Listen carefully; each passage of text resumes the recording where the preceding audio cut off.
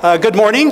For those of you who don't know who I am, my name is Robert Ortega. I am the Director of Member Services here at PSPRS. I've been with public safety for a little over 16 years now, so I'm really excited to talk about this next topic here, which is our pension administration system and our updates around that.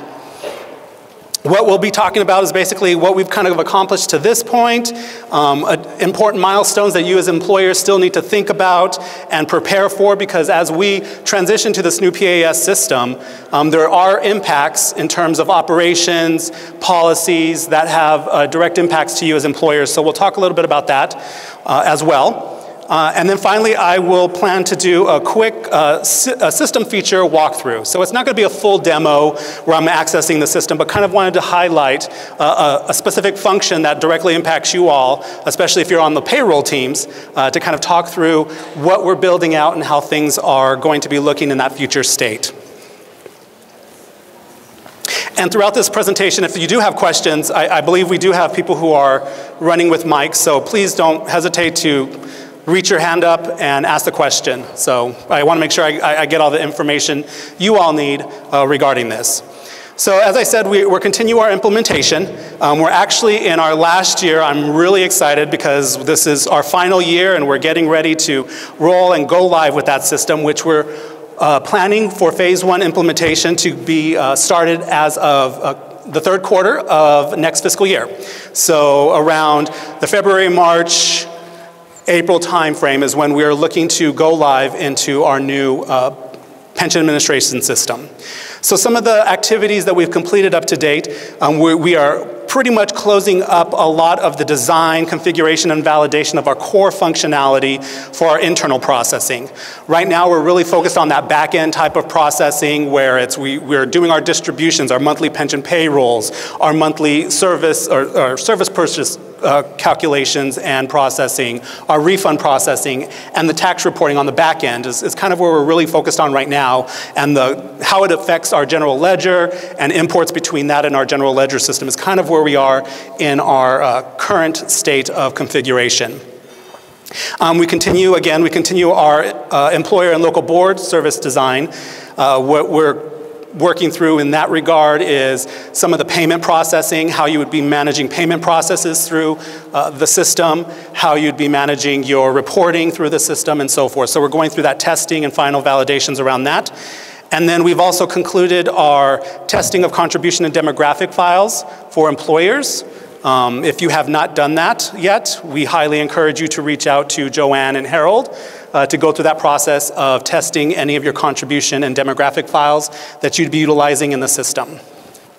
And then finally, we're going through our final validation and testing of health insurance files. So we began that process around December, January of this year. And so we're still continuing through that validation process, which ultimately we will be working with you all in terms of your testing of files from a health insurance perspective. We also continue to work through, this is the area that I want to talk about here, is really that final design of court fee processing and functionality. And I want to point this out because this is a new area of process for an employer. So for you elected official employers who do report your monthly court fees and pay those monthly court fees, that will be a new process. That will be a new process through our digital self-service for employers self-serve. So we are going through that final testing and configuration with regards to that. So I do want to put that out there to advise you on that particular change. What remains in terms of testing is we plan to go through our UAT testing. That begins in the first quarter of fiscal 25, so it's just a few months around the corner. We're beginning our preparation, our prep of all the full cycle business processes that we'll be testing within the system, and that will kick off, like I said, in the first quarter of 25. We then plan to, and this is an area where, again, I'd like to highlight to you all as employers, is we anticipate beginning our training for our employers beginning in the second and third quarter of fiscal 25. So that's like the October, November, December timeframe in which we plan to begin kicking off that training for our employers so that they're prepped and ready for the go live within our new system. And then, as I mentioned, our phase 1 of Go Live is in that third quarter of 25. And at that point is when we kick off our design and configuration of second phase, or what we call Rollout 2, that is slated to go live later that year in 25. And that area is really around more of the enhancement of member self-service and employer self-service. So things such as a member being able to apply for their retirement automatically through the portals, or refunds automatically through the portals and not have to go through a paperwork process. So that's what we plan for in that second phase rollout. So, like I mentioned, through this whole process, there's a lot of changes that will impact you all as employers, and it's important that you take note of some of those changes, because obviously it will take time for you all to go back and evaluate your current processes as employers on what might change on your end as you interact with PSPRS, whether it's through that new employee notification, whether it's through contribution reporting, as well as payments. So a couple things that I wanted to point out, which I think we did highlight this last year, but I always just want to emphasize this, is online payments for all invoices.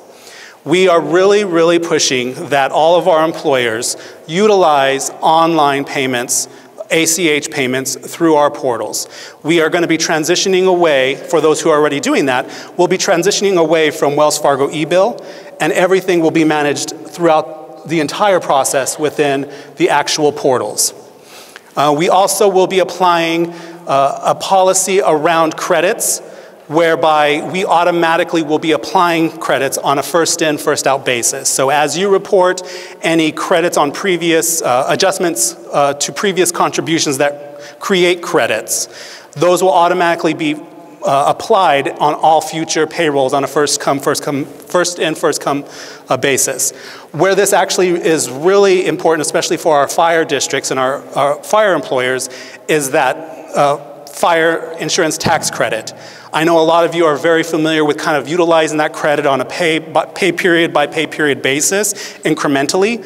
Well, how that's going to work is we will download the entire credit amount at the beginning of that fiscal year, and that credit will be swept or utilized automatically against all future payrolls at one time, rather than a proportionate amount each pay period. So that's a big thing to think about for those particular employers.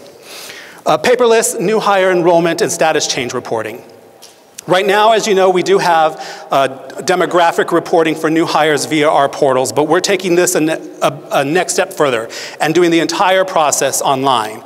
So I know what you guys do right now is you have the member fill out their membership form, you do the demographic to let us know of the hire, and we still get that paper membership form so we can update the member's record with additional, beneficiary information or things that you as employers are not reporting on when you're doing that demographic through our current portal. Well, that will be going away. They will no longer require any paper enrollment forms. Because what will happen is you as employers will take whatever steps we need to get the initial demographic information, and then from there, the member themselves can go into the portals and finish up whatever requirements around beneficiaries and things of that sort. So we'll no longer be expecting to get membership forms from employers. Online contribution adjustment reporting. I know we did roll this out a few months back, I believe, within our current portal that now allows employers to remit adjustments through the portals. Well, this will definitely be in place through our upcoming portals in the future. Another major area that I want to highlight is the full enforcement of interest penalties on delinquent contribution reporting. What does that mean? Well, I'm sure as you all may know, under statutes you are required to report and pay your contributions within 10 days of your payroll being processed, or your pay date. We are now fully enforcing that from an automated perspective, in that when we run our processes, we will identify those employers who are late in reporting and who are late in payment, and we will then create automatic interest invoices that will be paid through the portal to reflect those late reportings. And then finally, paperless retiree reporting and subsidy requests. We will be going through that process online. I think I also already talked about the court fees. The other point I'd like to make on this particular area and slide is the annual sweep of outstanding credits at the fiscal year end. So again, automated process. I know right now there's usually a coordination with our accounting and finance team on whether or not you want, credits to be swept at the end of the year or not, or if you want them to carry over. Well, that's not how we will process in the future, because we need to make sure that our books are fully closed and ready at the end of the fiscal year, so that when we report our financial reportings, when we report to the actuary, it's fully reflective of the financial transactions that occurred within that fiscal year. So what will happen is any outstanding credits that you may have on your account at the end of the fiscal year, or that pay period for 6/30 of 20 whatever, will automatically be swept if it had not been used on any prior payrolls through that fiscal year. So I'll take a quick pause there for any questions, because now I'm kind of going to go through a quick little demo and walkthrough, hopefully, on one of our functions here. No? Alrighty. Well, let's talk about this. So this is going to be highlighting our employer self-service portal. And again, not a full demo, I'm not going to be going online, but rather there's screenshots of what you can anticipate to see. And this is kind of the home screen for our new system, ESS. This is it's going to be it's a centralized portal where you'll process all of your transactions as employers. So things such as reporting your contributions, paying against those invoices, reporting new hires and status changes. And then, of course, as I mentioned, the upcoming health insurance reporting as well. This portal will allow for either a file import process or manual reporting of those transactions. And so from an import process, I'm hoping that a lot of you who anticipate utilizing contribution files, demographic files for your reporting process, that you've gone through our testing with Joanne and Harold. If not, again, we ask that you reach out to them so we can coordinate any testing, because as we get closer and closer to go live, our ability to really be able to support any testing of files becomes very limited, because we have to now transition into testing and making sure that our system is stable internally. So we'll be taking a lot of resource to deal with that. So I highly, highly recommend, if you have not reached out to Joanne or Harold, please do so. And like I said, today I'm just going to focus really quick on a walkthrough of contribution reporting, or what we call in the system work reports, and the remittance and payments process. So if you are a user, you would have gone through that login screen that I showed previously. You would go, obviously you'd be set up and you can log in. But once you log in, this is kind of that home screen that you'll see. And I'm not sure if it looks that great on here, but if not, hopefully you have your download screens you can look at later. But on the left-hand side of the banner, you'll see all the different tabs and functions that you would have available, to you as a user. And again, what you see on the left-hand side is really going to be tied to your user access. So if you're someone who is really just going to be doing contribution reporting, you may not see all of these tabs here based upon that security level that's been set up for you as a user. But today I'm just going to focus on the three highlighted areas here, which is work reports, the payment screen, and the import process. So the import screen is really going to be where you import all of your type of files. So it's not just contributions, it's your demographic, it's your health file. Whatever files you anticipate to import would be utilized in that import process. So that's where we'll kind of start off there. So once you click on that particular tab, you'll see on the upper right-hand side that Add Import button. So that's basically what you do. You'd be clicking through, adding that import. You then will get to kind of a wizard type of screen that asks you, okay, what type of file are you importing? So you're going to be selecting the type of file that you're importing. You're going to be selecting the type of other details that is required based upon that file type. And so in this particular situation, we're uploading a contribution file. So you're going to be able to put a name to that contribution file that you want to use, as well as identify what pay period you're going to be uploading for. So you can go through a browse process when you go through the browse, and you can either click and drag, and I didn't show that screen there, but you can do a click and drag, or you can search for the file on your drive that you're going to be uploading. Once you upload there, you go through additional wizard steps asking you things such as, in this situation, is your contribution file separating out that legacy portion or that EPSL contribution? Or is it being combined in your normal defined benefit contributions or that DBCN contribution? You're identifying the pay period that you're reporting for as well as the type. Because again, as I said, you'll be able to do not only your normal payrolls, but any adjustments. So you have to identify in the system what type of file is being imported. You then just validate all of the information you've entered, and once you confirm, the system will then go through a validation process. So there are two different validations as part of the import process.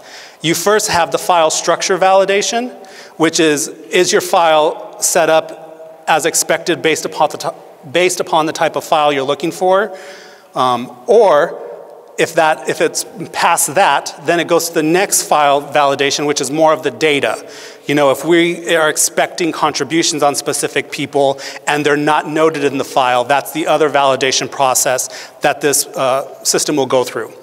One thing to note is if your file fails at the first level file structure, it stops. So the first moment it identifies a structure failure, that's a hard error and you cannot move any further. So you're not going to get any validations on the data because the system can't even do that part. It can't even parse out the data yet. So do be aware of that. And again, we'll go into more detail when we begin the training on that regard. But once all validations are complete, the final release of the file will be completed through the work report tab. So what that means is you validated your file, everything looks good. It's then released to the work reports tab, which we're going to go through next, to do the final validations, where that's an area where you can go and do edits if you need to do edits to information or validation issues that arise, and that's all done through the work report tab. And then finally, you'll make the payments through the payments tab. So once we go through the work report tab, you'll now see here that import that was just uploaded is in an initial status. And so this basically just says everything imported, everything's good, but you might have to do some additional updates before you fully release that file to the system and get invoiced for the payment. Once you get to, when you click on that particular work report, it'll take you to the screen. And again, I didn't put all the screens in there, but the screen behind that is basically where you would go to do the editor. So if you wanted to do edits, and I'm not going to walk through that, there's a function in there which you can edit that report that's been uploaded. But if you think the file's good, everything validated, everything's good to go, you then just go and release that work report. So it's a submit function. So you'll see at that gray area on the back, on the upper right-hand area, is a submit button. That submits, it's going to ask you, yes, do you want to confirm that submit? If so, great. Then you fully have been submitted. Once you've gone through that point, your work report, and again, this is a normal contribution file, has been released, meaning that you're going to now be invoiced, the data is good, and it's now being populated to each individual's member detail on what we call their part account for their contribution history, and now it's a matter of paying against that reports. So why do you see two reports here? This is the function of our DB accounts members versus our DC account members, because as you know, with the DC members, you still are paying contribution of some sort to PSPRS for the DC disability program, for the DC health subsidy if that member elected to be in the DC health subsidy, and as well as legacy portions are all part of that DC account. So what the system does now is it creates, and I think you see that already in Wells Fargo e-bill, you'll see two different invoices. You'll see an invoice for your DC and you'll see an invoice for your DB. Well, now that's what you'll see here within the system rather than going to Wells Fargo to see that. You'll see the two separate invoicing that you'll be required to pay against. A quick note here that I'd like to point out for our employers who are part of the risk pool group. So your tier 3 membership is part of the risk pool as opposed to the larger, I think larger 13 employers who aren't part of the risk pool for tier 3. You'll actually see 2 additional work reports here because the structure of Velocity, which is our system, puts that group into a different, what we call a different agreement. So they're part of a risk pool agreement, which then ties to this actual invoicing process. So I just want to put a quick note there with respect to that risk pool group. So now we're good to go and we're ready to make payments. So how do we do that? Well, first of all, you have to set up your payment.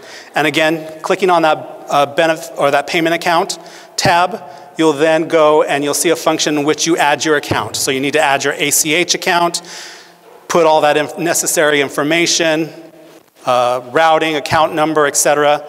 You validate that, you go through some acknowledgments on the setup of the process. And once you go through that and confirm, you'll see at the very bottom that you have an account set up. One thing that we do, and I'm not sure if we fully are implementing this or not, but as you can see here in this screenshot, this account is in a pre-note process, which means you cannot utilize the account yet. So we would go through a pre-note process by which we'd validate that account through our financial institutions to ensure that this is an active account that can be utilized to make payments. And I'm getting a heads up from John and our finance team that that is the case. So you'll need to do that ahead of making any initial payments within the system. Once it is active, then you can go through and make the payments. So we're just going to assume this has gone through and it's active and you're ready to roll. So now what you do is you would be clicking on, if I go back, on the top area where it's blank, what you would see there are all of your open invoices that are available for payment. So what you would do there is you would be clicking on those particular areas to make payments. So you'll see there at the upper right-hand corner, make a payment. So you'd click on that. It's then going to ask you what type of payment are you making? Are you making a payment against existing contribution invoices, or are you making a prepaid credit payment? Because again, that will be a new function. I know some of our employers do like to have a prepay account for their contributions that they want to draw against, and this is an area in which they would be able to make those payments as well.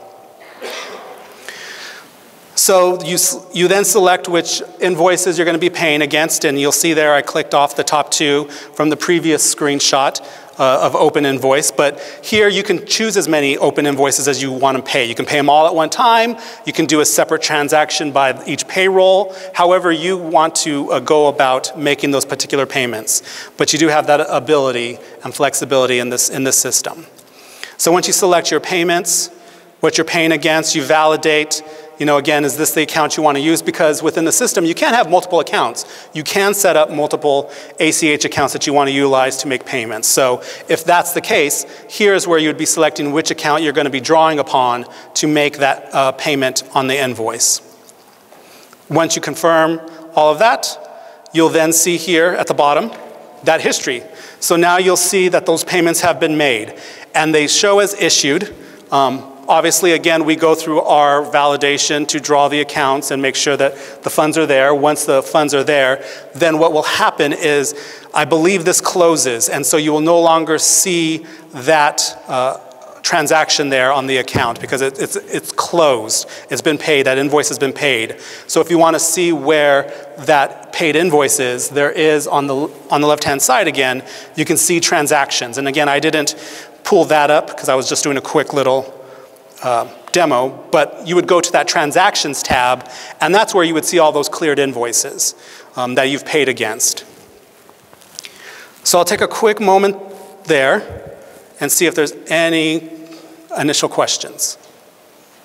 Got a question right over here.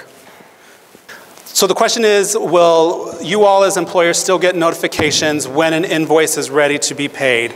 And the short answer would be no, only because we go through the Wells Fargo e-bill process. And so as you know, when you report in our portal, it's like a 1 or 2 day time frame for us to get that information to Wells Fargo to create the invoice to then pay against. So that's why we have that notification process. Whereas here, it's all one-stop shop. So once you report, the invoice is open and ready for you to pay against. So if you happen to be an employer who has a function where somebody does just the uploads and somebody else just does the payments, that's again one of the things you need to think about in terms of processes, like I talked about earlier, where you need to think about how does our process work now versus how it's going to work in the future. So it might require you to create some internal process of notification that payments are ready to be made. But because everything is all centralized, we didn't think that there was a need to put a notification that an invoice is ready to be paid. Sorry, that could theoretically be the same person then? It could, exactly. Okay. And for some smaller employers it is, so. Another question. So if we're currently paying through the Wells Fargo ePay, wouldn't that automatically qualify that account as a viable account for the new program? You have to get re-enter all your banking information? We would have to have all the employers set up the accounts through the portals because that information sits with Wells Fargo, and we're not going to pull that data as part of data conversion because that's a third party. So we don't have data conversion to bring in employer account information. And so it will be a requirement when we go live that employers reestablish their accounts within the new portal. Correct me if I'm wrong, John. I think, okay, cool. Any other questions? Got a question over here.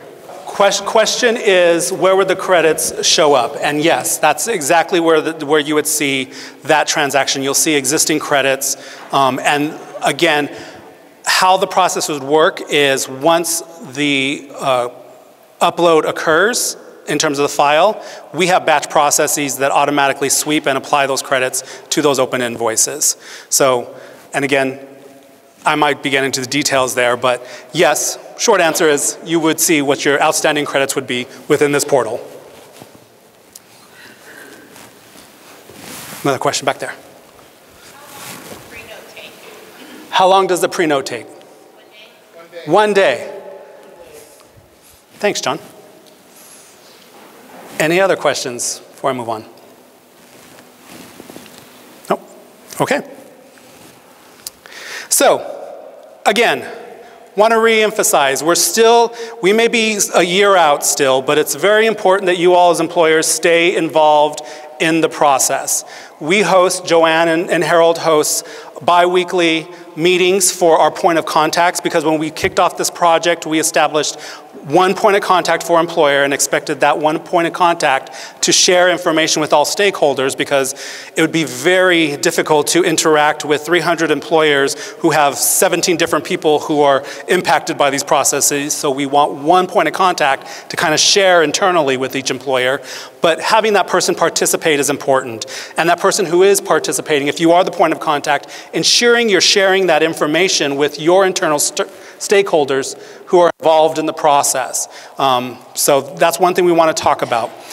Ensuring that you take any actions when addressed. So again, when we went through our process of file testing, which is right here, we're talking about health insurance file testing, making sure you've gone through that testing. If you haven't, I can't stress enough, please reach out to Joanne and Harold. So what remains left in terms of true action items for employers is really the health file testing.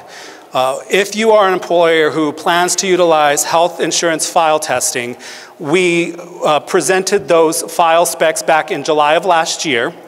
We are still going through our internal testing ourselves, but we anticipate beginning employer testing here in May and June. So if you have not yet begun that development process with your internal or third-party vendors to get that file structure ready, and you anticipate utilizing this file, I highly recommend you get that started. And if you have questions, reach out to Joanne and Harold so they can help you with that in preparation of our testing that begins upcoming here in May. As I mentioned, we may have concluded our demographic and contribution file testing. But that's not to say that we still can't do that. We want to make sure, we want to be good partners, we want to make sure that when we go live, it's as seamless of a process for you all. So if you have not yet done that testing, please still reach out to Joanne and Harold. We'll make every concerted effort to get that tested for you all. But as we get closer and closer to go live, our ability to support that becomes less and less as we have to ensure our testing and the stability of the system at go live. Outside of that, I think that's pretty much all that I have here in terms of updates. Again, Joanne and Harold are your point of contacts for this project if you do have any questions regarding anything. But I'll take another quick pause here for any last questions. Otherwise, I am done. No? Awesome. Thank you. So I think I'd like to introduce next Trustee Wonderly. I believe he will be talking a little bit about our DC plans. So I'll hand it over to Trustee Wonderly.